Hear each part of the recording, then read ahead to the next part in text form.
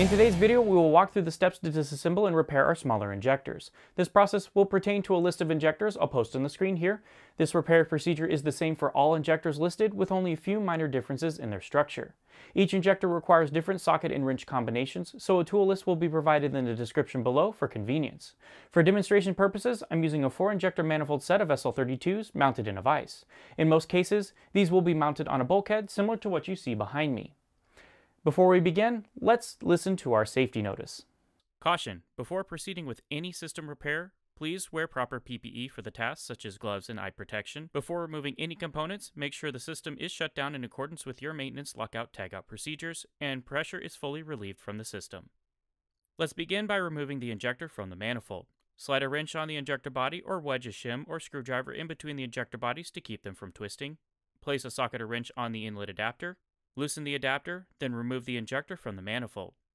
Next, remove the 2 copper crush washers from the manifold and discard. These washers are single-use only. Please do not reuse or leakage may result. The spring and piston may stick with the injector body or fall into the inlet adapter after removal. Either way, separate from the body or adapter and place to the side. Place the injector body in a vise and remove the outlet body. Next, remove the check seat from the injector body housing. Remove the injector cap from the measuring chamber. Then pull out the piston spring. With a pair of pliers, remove the piston from the chamber. Lastly, unthread and remove the lock nut. Injector disassembly is complete. Before reassembly, I would recommend cleaning all components. Mineral spirits and a nylon or natural bristle brush are recommended to reduce chances of damaging components. After cleaning, examine the piston and plunger body for any damage from pitting or abrasion. These are fitted components and must stay together. Too much side plate, pitting, or scratching on the piston surface or inner injector body cylinder will cause bypass. If wear or damage is found, discontinue the rebuild process and replace the injector.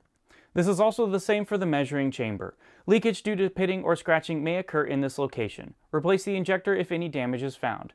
Now that the parts have been inspected and found acceptable for a rebuild, let's begin the assembly process with the measuring chamber piston. The repair kit supplies a new piston and seal. Attach the seal to the piston, then press into the measuring chamber. Slide the new spring over the piston, install the lock nut, then install the new injector cap. Moving to the top of the injector, install the O-ring onto the check seat, then place this O-ring up inside the top. Thread on the outlet body and torque to 10 foot-pounds. Last part to assemble is the adapter. Place the main piston into the chamber, then slide the replacement spring over the piston. Lastly, slide 1 copper gasket over the threads of the adapter. This completes the assembly of the adapter and is ready for install on the injector manifold. Ensure the mating surfaces in the manifold are clean of debris and damage. Install a gasket on the top recess for sealing the injector. Insert the adapter from the bottom and thread the injector body onto the adapter threads. Align the injector with the others on the manifold and hand tighten the adapter. Use a box end wrench or wedge a screwdriver in between the injectors already installed to keep from twisting, then torque the adapter to 15 foot-pounds.